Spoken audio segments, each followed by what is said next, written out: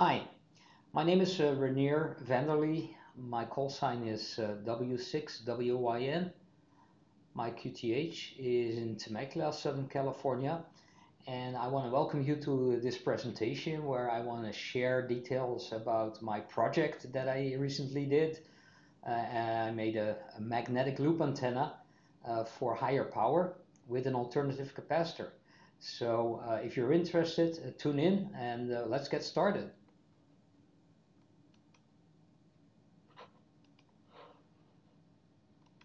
So when you are looking into antennas, you'll probably find descriptions of a magnetic loop antenna one day. And if you look at how to build such an antenna, it comes to mind that it's actually relatively simple. It's a single turn coil which acts as the antenna, and it's tuned with a tuning capacitor, and you couple power in or out of that antenna using a small coupling loop. Now there are a couple of commercial products available. They range between $500 and $3,000. We're trying to build something that is higher end with our own means, and I give you an indication about the project cost here, which could be plus minus depending on what components you have and how elaborate you want to make it. So in order to make this antenna, I came up with initial plans. Always good to have some sticks in the sand when you get started. So I had on my wish list that I wanted to have higher than 100 watt capability. It needed to be tuned over multiple bands. I want to operate it safely, so I need remote tuning. I want to have relatively good performance, keeping in mind that this is a compromise antenna, of course, and it should be easy to use in the field. So by default, we're using a variable vacuum capacitor, which is expensive, it's big, heavy. You need to order it online usually, and hopefully it will arrive without breakage. And it's often made in Russia. So having that in mind, especially the cost was something I was concerned about. So I was looking for an alternative solution. Now, before we go into more detail, I want to share this online calculator, which I thought was very helpful for this project, which is from VK3 CPU. The link to his website is at the lower part of this slide, but basically it allows you to look through all the values when you are looking at different forms, like different sizes of diameter, different loop diameters, different capacitors, different power levels. All that can become pretty complicated, but this website basically shows it in one graph. So what you can see here, for example, and this is what I used as my kind of like starting points. I wanted to have a 1 meter diameter loop. I wanted to run at least 250 watts, and I assumed that my capacitor would be 100 picofarad maximum. So now you can see with this input, I have a pretty good idea what I'm up against. So you can see that, for instance, the efficiency of such a product would be detrimental or mediocre at least at 10 megahertz, and actually pretty good compared to a dipole in the 21 and 28 megahertz range. So I kind of lowered my expectations to be able to cover 10 megahertz. Would be great if I could do it, but I would not expect too much performance in that range. But on 14, 21, 28, 24 even, 17 megahertz, I would expect a decent performance. Then when I look at the capacitor, I need a capacitor that is at least 210 kilovolt, which is actually, when you're looking for such a capacitor, a vacuum variable capacitor, you see that you're in the upper range of what's available commercially or on eBay on the second-hand market. So that capacitor, if we find an alternative for it, would be a very interesting topic, and that's what we're going to discuss. So I went back to the early beginnings of electronics components, and the capacitor was actually invented in 1742 by Professor Peter van Musschenbroek. Um, and he did that invention in the city of Leyden, and that's why this device is called a Leyden jar. So you can see it's a very simple device, like a capacitor actually is. It's two conductors separated by a glass jar, and the conductors are made of a metal foil, one on the inside, one on the outside, and the glass is the dielectric. So if a charge builds up between the two plates, the two electrodes, the dielectric glass keeps them separate. This capacitor has about 1 nanofarad capacitance, and it can hold a static voltage of between 20,000 and 60,000 volt. So this was a great starting point for me. Say, hey, if we take a glass jar, can we make a tunable capacitor using that concept and use that for a Magloop antenna? Another thing that was interesting and was really helpful in this project was remote tuning using an Arduino based product or project, which was developed by a Spanish radio amateur, Echo Alpha 7 Hotel Victor Oscar. And he was so kind to publish his design on the internet. So it's basically an instructables article that you can see the link of at the bottom part of this slide. So it allows you to build something that is easy to build, minimal wiring, because the red printed circuit board that you see on this picture actually fits exactly on a standard Arduino board. So that is easy, and the code can be copied and pasted and then programmed into that Arduino board, which is already pre-programmed, or at least it's all copy and paste. So apart from making slight adjustments like my call sign at the startup screen, it's ready to go. So it's very easy to copy. So that solved for me the issue of the need for remote tuning and how to do it. So here you see a first concept design using the Leyden Jar Magloop antenna, number one. So I used borosilicate glass, which is a lab beaker, lab beaker made of Pyrex glass. I found that I could get up to 50 picofarad with this. And the way of tuning is by having a 180 degrees. So the inside capacitor is not a full coverage of the inside of the jar, but it's just half of it. And by rotating that half of it, you can basically tune between 10 picofarad and 50 picofarad. Or in this case, yeah, so once you reduce it in size, you have sorry, I'm stripped my mind. So basically what you find is when you use glass, which has a dielectric constant that is pretty high, around 4 to 5, then you get a maximum of 50 picofarad with this setup. If you replace the glass jar with a Teflon jar, which has a lower dielectric value constant, you get roughly half of the capacitance value when the plates are totally overlapping. Now what I also did for the remote control was I used a stepper motor, and this is a modified motor that is very common and very low cost, and it has a big advantage that it has a reduction gear built in. So you can basically do a 180 degree rotation in 1000 steps, which really helps fine tuning. So the first results were good. I was able to get a contact with New Zealand on the first day.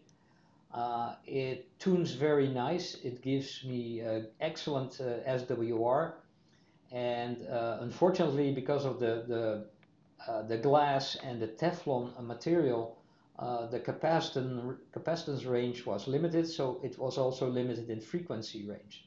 I could basically tune between 21 and 28 megahertz, which is by itself not bad. It's just that I wanted to have more. At least I wanted to have the 20-meter band as well.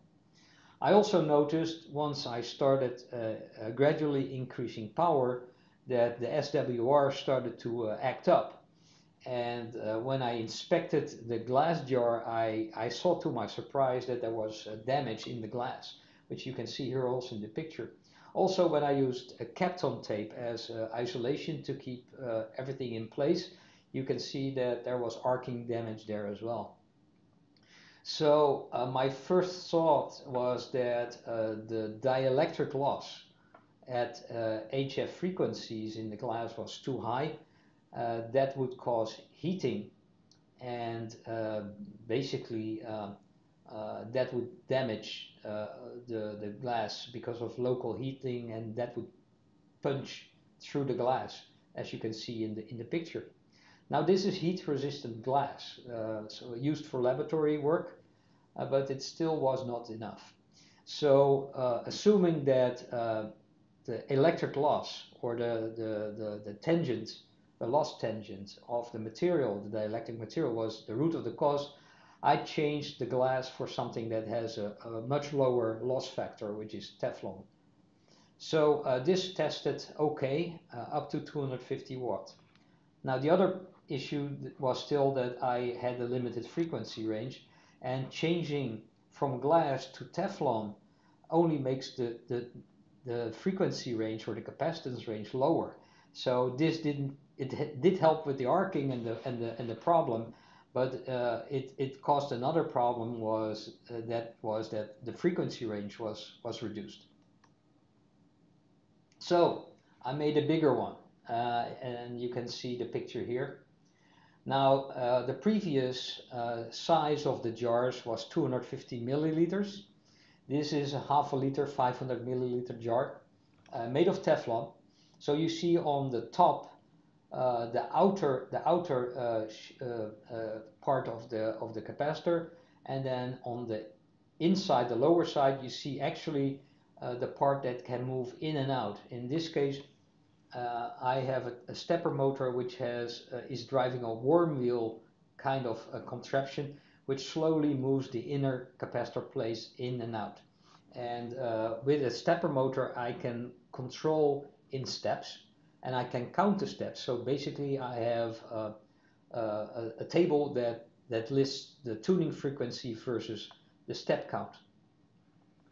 Now here I had excellent SWR as well, and because of the worm wheel, I have more steps, so I can do more fine tuning. I actually have 8,000 steps, and the good part of this kind of setup is that I can also step in half steps, quarter steps, or even 1/8 steps, increasing the number of steps even more. But that would slow down the tuning process. So I think 8,000 steps is kind of like the sweet spot, where you need to make a trade-off between accuracy of your tuning versus the time to tune or move to a certain position. So now I can tune between 10 and 28 megahertz. The capacitance is 7 between 100 picofarad. Now here we also noticed that once I started stepping up the power, I noticed when I did a long CW signal, so a couple of minutes, that there was a breakthrough somewhere. And here you can see the damage, the physical damage that was done to the Teflon. And you can also see that the point where this happened, which is easily identified here, actually coincided with the top of this capacitor plate and the underside of this capacitor. So this was at the point where the overlap was minimal. And this is what I try to explain in this little picture here. You see the outer capacitor plate, the dielectric material, which in this case is the Teflon, and then the inner capacitor plate. And at a certain tuning frequency, where you have minimum overlap between the two plates, you have still the maximum power transfer going to a very small area of dielectric material, which is here. So in the case of using Teflon, which has a lower loss than glass, we still get, and I use some calculation here to calculate what the dielectric loss is and the power of the dielectric loss. So at 21 megahertz, we have this point, because this breakthrough, this damage happened at testing at 21 megahertz. And this is where there's minimum overlap between the two plates. So the loss, calculated loss in that dielectric medium, which is Teflon, was 6.4 watts, which is not much, and that is calculated at a power of 250 watts. So that's 3% loss, which is totally acceptable. But unfortunately, this means that the Teflon here heats up to 500 degrees centigrade, which is way beyond its melting point. So this is not helpful in the sense of this basically is the mechanism that causes the defect of the capacitor. So alternatively, you could use another material. So glass and regular glass is actually not very usable for this application because the loss is too high. The Teflon by itself has low loss, but the loss is still enough in a very small area to cause heating beyond the 300 degrees maximum temperature for Teflon. Like in this case it was 500. So if you run this for about 1 minute, it's guaranteed to break at a certain point. If you use single sideband or very short transmissions, you may be able to get away with it.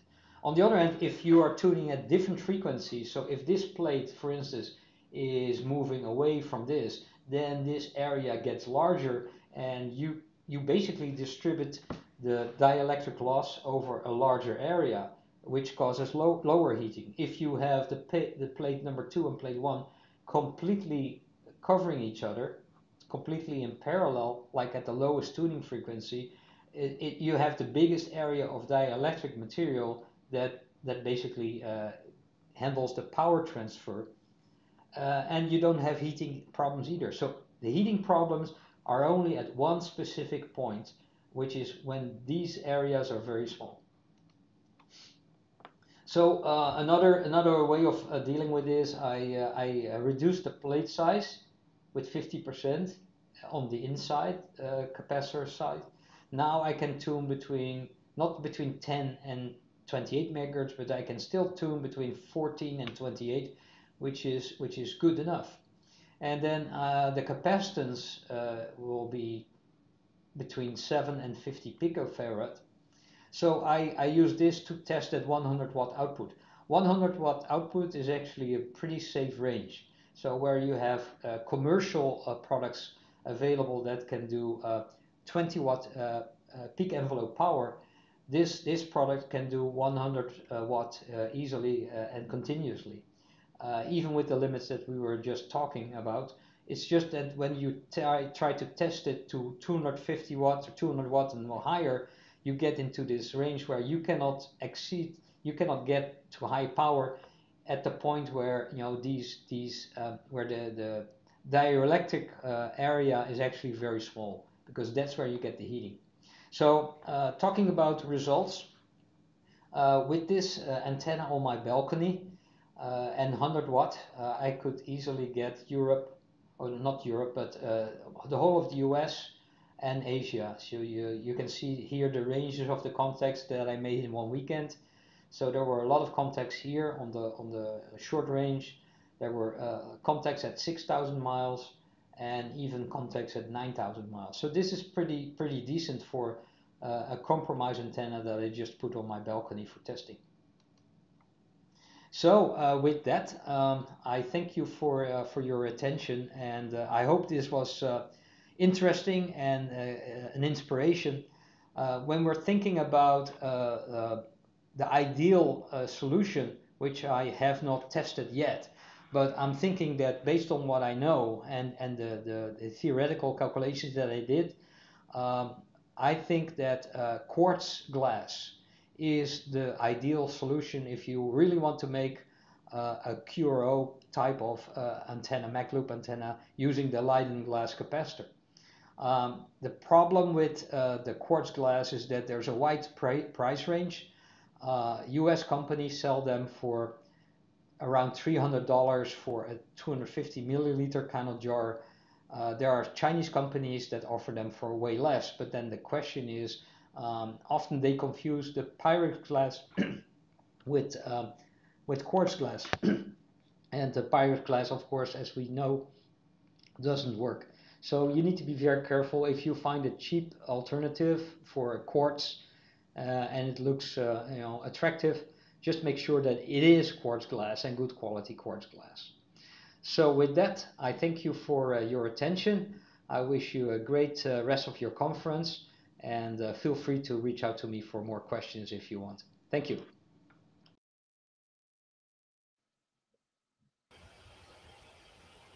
Okay, Rainier, let's see if there are any questions. Bob, I'm hoping that you finally were able to see something. I'm thinking that you probably joined within the first 30 seconds. There's a little bit of delay between when we hit the streaming and it's actually seen on the vPairs platform.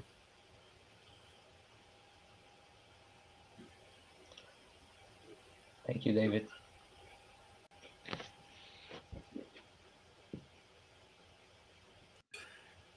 Now, one of the things that I noticed, Rainier, is that your loop was actually, I believe, coax, correct? Yes. It wasn't copper tubing like you see sometimes. Yeah, I used a 10-foot cable, like LMR 400, which is relatively stiff. But even LMR 400 tends to sag a little bit. So when you looked at the picture, you saw that I used a little bamboo rod to keep the shape a little intact. But even when it's drooping, it doesn't, at least I didn't notice that it affected the performance. So it doesn't need to be a perfect circle to work. Well, that's good to know. You don't have to go nuts on it. Okay. Bob, good to see that you did get in eventually. Very good.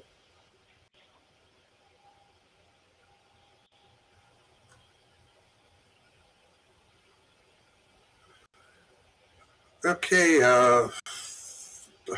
Have you considered a series transmitting capacitor in order to reduce the voltage on the Leyden jar? Yeah. So Gary, I looked at that, but there are two things. So the problem that I found was not the voltage. So the fact that you had a breakdown of the dielectric material didn't come from the high voltage, but it did come from the power loss in the dielectric material.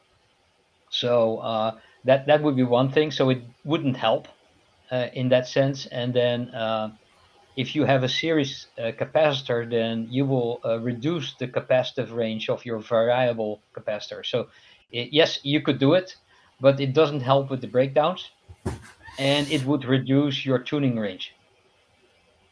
Okay. Did you go to one place for your materials, or was that stuff you just picked up here and there? I don't see, and I did not see in the presentation a list of materials or sources. No. I think the most important part is the controller, the Arduino-based controller. So if you would go back to the presentation and look at the link of the controller, there's a list there. Most of the parts you can buy on Amazon. So you can buy an Arduino board. You can buy that driver board on Amazon. I believe they're like $8. So it's not like a big expense. And then the jars. I bought the glass jars that I tested with on Amazon, and I bought the Teflon jar on eBay from a Chinese company. And then my last remark was that I do recommend, if you want to experiment with higher power, more than 100 watts, to use the quartz glass jar. But I haven't purchased one yet. And just doing my research on the internet, it seems like American companies that will give you a good quality product ask a pretty steep price. So then the question is this competitive against like a vacuum capacitor that you buy somewhere? But suppose you can get a good deal from a Chinese company, then there's still a question mark about, will it be good quality quartz glass? Or like I noticed, especially on eBay, is that they mix their marketing terms between quartz glass and borosilicate glass, which is Pyrex. The commercial name is Pyrex glass. So if they mix it, you will not know what you get, right? So it's kind of like you need to find a reliable source for that. So maybe somebody knows that, and then I'll be willing to jump in because I think it's worthwhile doing it. Yeah, and probably the same, if it's too good to be true, it probably isn't. If you're seeing real quartz for, X number of dollars and you're seeing it on eBay or something for a tenth of that price, you wonder if it's really quartz. So what coax are you using between the jar and the small loop? Sorry, can you repeat that question? Between the jar and the small loop, what kind of coax are you using? Oh, I just use RG58, and it's the length of the coupling loop is about 20% of the big loop. So that is kind of like the default. There are many articles about magnetic loop antennas that use that kind of measurement, like 1/5 of the length of the big loop. And what I also do is I make a shielded loop. So I connect the inside of the loop at the outside shield. So part of the loop is shielded, and that gives you a little better SWR over the whole frequency range. Okay. Are you thinking of ever publishing your design someplace, like sending it into QST or someplace else, or putting it on the web? Yes. Oh, good. Yeah, I'm thinking about doing that. Yeah, I kind of like I have the presentation and I have the story, so it's just a matter of typing it out and sending it in. Okay, right around the corner, I'm sure. Yeah. Okay. Are there any other questions for Rainier? I thought it was an interesting presentation. It's nice to see the Arduino connection as well. It's a little something for everybody's software and hardware.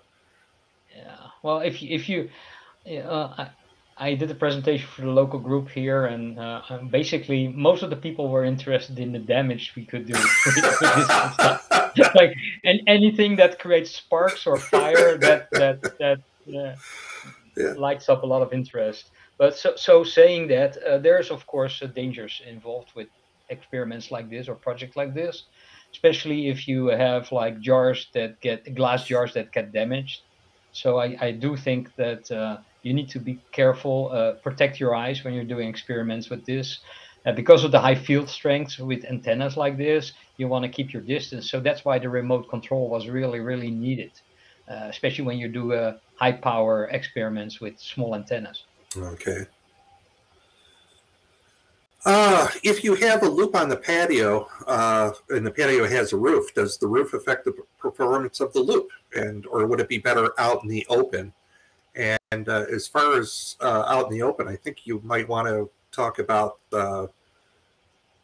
how narrow the beam width is on some of these, and which way you have to turn it to get it to your signal the direction you want. Yeah. Well, I can only refer to the theory that is existing about this. So I noticed that the tuning was affected by the location on the patio, because there's so many stuff in the walls and on the roof that is nearby. So if you turn the loop, you do need to retune it, but that can be done easily remotely. And then the theory says that the advantage of a magnetic loop antenna is that you don't need to place it at more than a quarter wavelength of height in order to get a low radiation angle. I didn't notice a very sharp dip with this antenna, but that could be because there's so much materials around the antenna on the balcony.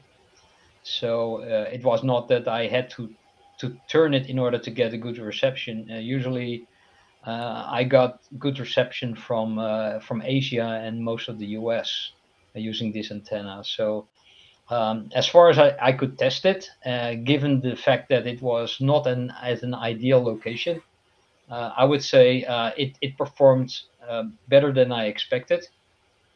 And yes, having it at a free space would have definitely been a better situation. But then again, if you put it on the roof, I would think that you need to consider having a rotator as well, because you may get better performance if you're able to turn it in the right direction.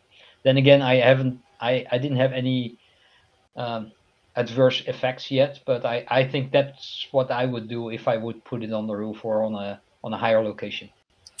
Okay. We have two questions about construction materials. One is, what did you use for your plate material, and what kind of stepper motor did you use for the version 2 loop? The stepper motor that I used is a standard motor that you can buy on Amazon for about $10. Nothing special needed there then? Nothing special. There's a lot of models available. Some I use a model that draws a 1 amp current, so it's not the big CNC type project stepper motors, but it's a lighter version, which is more than enough just to move that coil or that plate up and down. And then for the plate material, I used brass sheet material that I could buy from the local supply store here. Okay. Yeah. The brass sheet was about $5 for one sheet, and I could cut it in two and use that for the capacitor plates. Okay. Did you find that the 250 watts was substantially better than 100 watts? Yeah,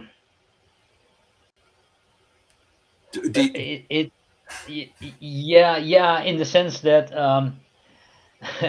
my experience is that 250 watts give me more contacts, not necessarily always with better or higher signal levels, because that's more propagation driven, but I do have the experience that if I run 250 watts, I get more contacts in an hour than when I run barefoot 100 watts. Okay. Question about putting two Leyden jars driven in parallel, which probably the law of squares makes it 4 times harder to get everything right at the same time. Yeah. I'm not sure what you would get out of doing that. Well, it's easier because you have the stepper motor, and assuming that the stepper motors don't skip steps, it's easy to have multiple capacitors run in a synchronous way. Mm-hmm. So I can imagine that you do that.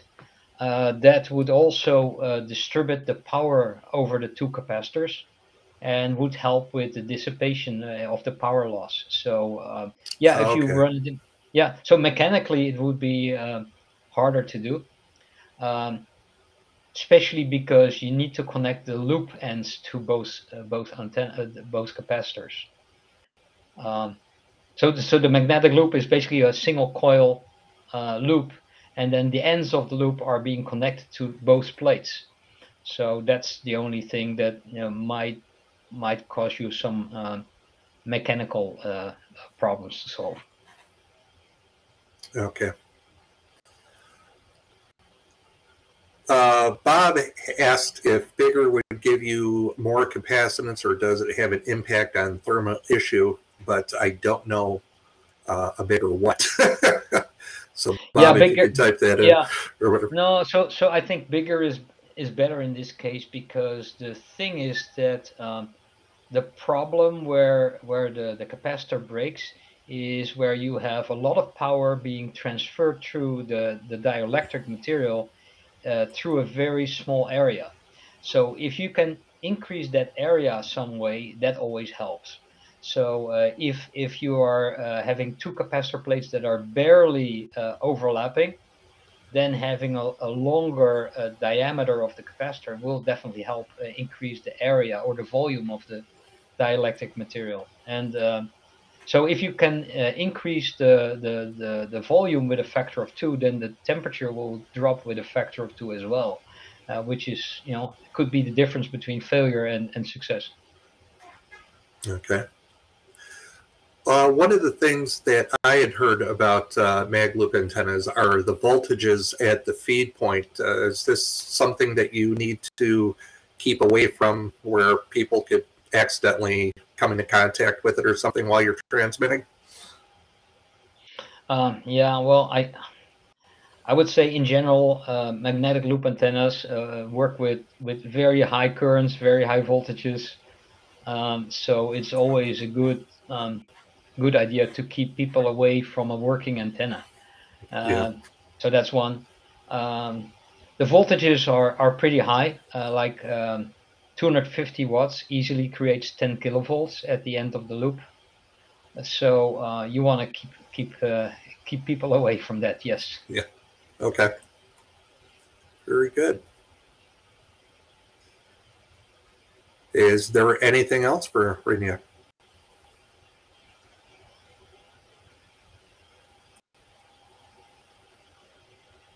Okay, I'm not seeing anything. We'll stay for another moment or two, but I found it interesting. Thank you very much, and something to talk about with the guys at the club. I was talking to Rainier ahead of time, and we have a few people building Magloop antennas at our club, so it's another way to do it instead of buying that very expensive vacuum capacitor. Yeah, and I must say that my base station uses an end-fed antenna for 10 and 80 meters, so it's 130 foot long. This is much smaller, but I did get similar results on 21 and 28 megahertz. So I could work DX with it without expecting it, to be honest. But first night after building it, I was able to get contacts with Indonesia and Australia, and that was during the field day weekend when the propagation was not that great. So I was happy with the results. Very good. Anything else you'd like to finish up with, Rainier? No, I think people can reach out to me if they have questions. A good point. Is your email address on QRZ good? Or yes, that works. I'm looking at the slides from your presentation, and there's nothing there with an email address, but they can reach out to you if they need anything. Yes. Yeah. Okay. All right. Well, thank you very much. I'm going to end the stream, and thank you very much. Take care. Okay. Thank you, Don. Thanks for hosting. Yep.